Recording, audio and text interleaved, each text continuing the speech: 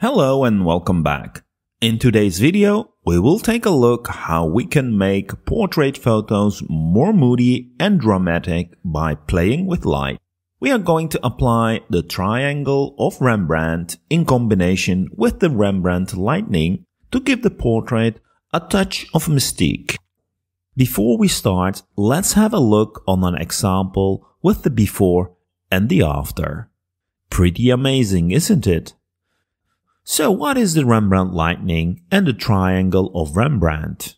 It comes from the famous Dutch Baroque painter Rembrandt, who's most famous for his night watch painting.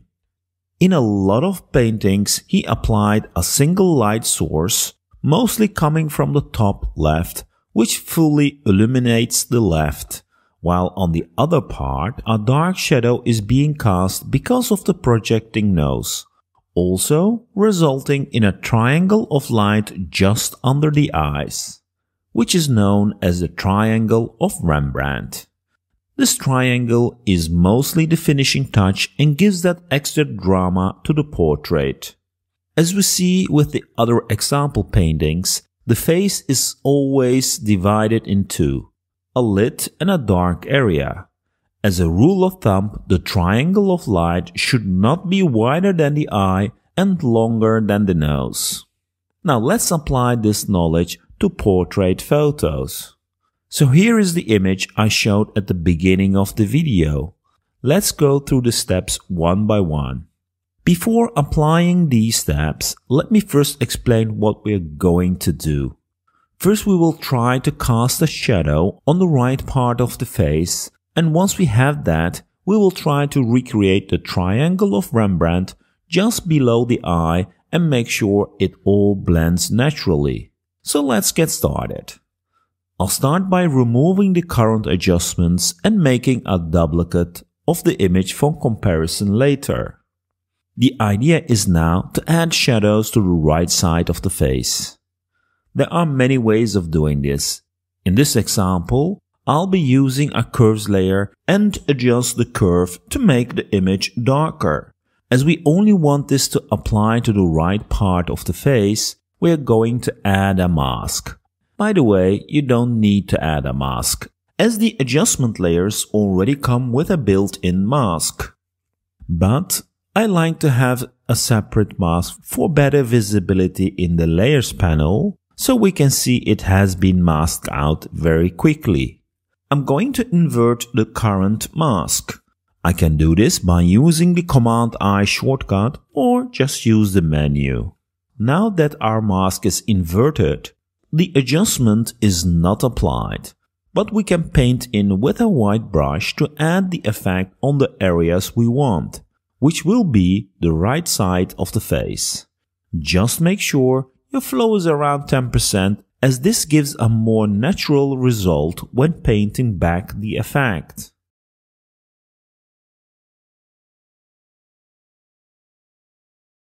This looks about right. I can always go into the curves adjustment layer and modify the strength of the effect. Next, I'm going to duplicate the curves adjustment and put its blend mode to divide. By setting the blend mode to divide, the areas we just masked will become super bright. By using the opacity, we can control the curves layer below. I also want to adjust the blend range of it so it would only apply to the lighter areas below. However, as you can see, the changes in the blend range have no effect. I don't know if this is a bug or not, but we can work around it by grouping the adjustment and then modifying the blend range of the group. As you see, this is working.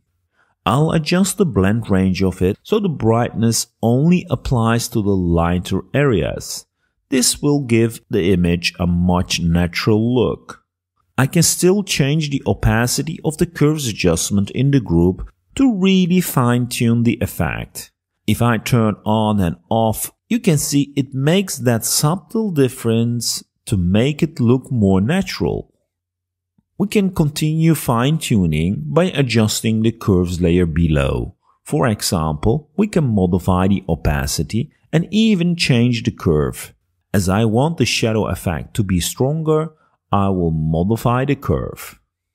It is a bit too harsh again, and to make it look more natural again, I'm going to modify the opacities of the group and the curves adjustment in the group above. Excellent. Let's have a look at the before and the after. Pretty cool. Just by adding the shadows to the face, we got already a very interesting look. I do feel that the right eye is a bit too dark. We can easily fix this by masking it out on the lowest curves adjustment, which is responsible for the darken effect.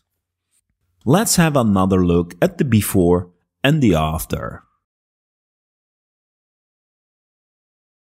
I feel now that we lost too much detail in the hair with the darken effect. So I'm going to use a gray color and paint on the mask of the darken curve so we can get some details back. Perfect.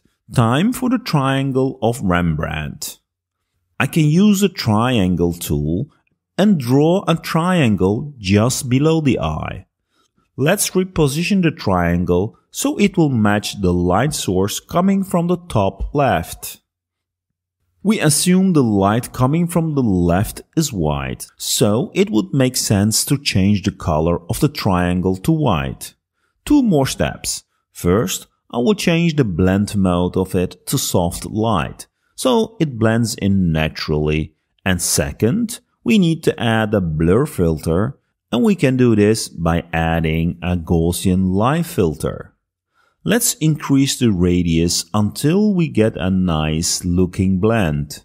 To finish up the Triangle of Rembrandt, we need to fine-tune it so it will look more natural. I can adjust the size and the position. Once I'm happy with that, I can modify the blur radius. As a final fine-tuning adjustment, we can also add an HSL adjustment to the triangle and modify the lightness of it. Or I can change the triangle color by sampling a color from the skin, and with the HSL adjustment, I can really fine-tune the color and the lightness so it fits with the rest of the image. A final look at the before and the after. Pretty amazing. Time to apply it to another image using a different method. Here is the before and here is the after. Quite a difference. As you might notice, it brings more attention to the face of the subject. So let's start again by removing all the current layers. Now, instead of using a curves layer to darken one side of the image, I'm going to use the lightning filter. Let's set it up so the light comes from the top right. Perfect. To make things a little bit easier, I will move the lightning layer on top of the image. As I don't want this to be too dramatic, I will change the blend mode to soft light and modify the blend rate so the effect is a little bit dimmed down. Now let's duplicate it. On the duplicate, I'm going to change the blend mode to screen and change the blend range so it will not affect the bright areas. Pretty awesome. We increased the liveliness in the face already. The effect of both of these layers is a bit too much. So let's dim it by modifying the opacity. I think I can also lower the opacity of the screen version a little bit more. Nice. Time to add the Triangle of Rembrandt. This time I will just add a pixel layer and paint the triangle by hand using the paintbrush tool. Just as before, I will add a Gaussian light filter and set the blend mode of this layer to soft light. A little bit of adjustments in size and position, and maybe to make the effect of the triangle a bit stronger for this image, I will use the overlay blend mode. When I use the overlay blend mode, I will definitely need to lower its opacity as the effect would be otherwise too strong. Okay, we got the basics ready. Time to have a quick look at where we started from and start fine-tuning it. First thing I need to do is to make the shadows on the face stronger. I can do that by adjusting the lowest lighting adjustment and playing with its opacity. Optionally, I can also modify the opacity of the lighting layer above to control more of the highlights. To finish up, I'm going to add a curves layer to darken the image.